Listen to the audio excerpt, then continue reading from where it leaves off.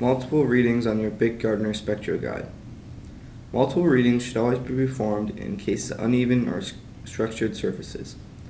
The advantage of multiple readings is that the visual evaluation is supplemented by the calculation of a mean for the measured values. This function is activated from the File menu. Use the down button to move the cursor to mean and press the Operate button. The submenu will open. Choose On and press the Operate button to switch on the calculation of the mean. In the default setting, the mean is calculated from 3 readings. The display shows this calculation of the new mean as it begins. After the first measurement, the display shows the absolute standard's absolute values. The number of readings is displayed in the long line.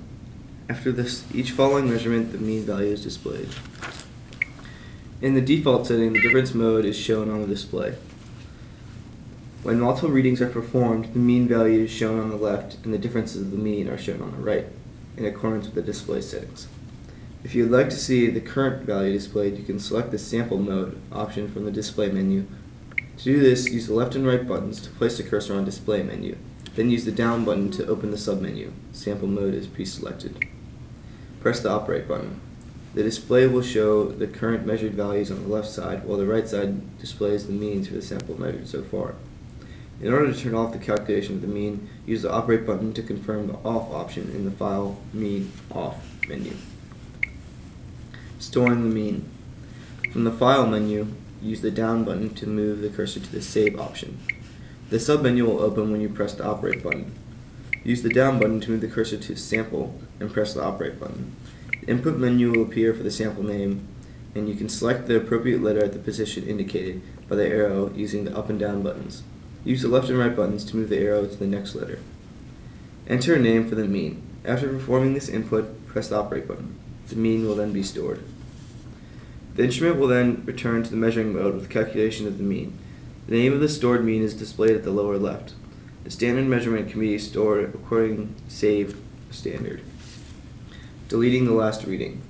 If you have performed an invalid measurement and would like to delete the last measured value, go to the File menu and use the down button to move the cursor to Mean. The submenu will open when you press the Operate button. Use the down button to move the cursor to Delete Last and press the Operate button. You will see a prompt asking whether you really want to delete this last reading. If this is not the case, simply use the left, up, down, and right buttons to exit the menu. If you want to delete, press the Operate button. The instrument will then return to the preset measuring mode.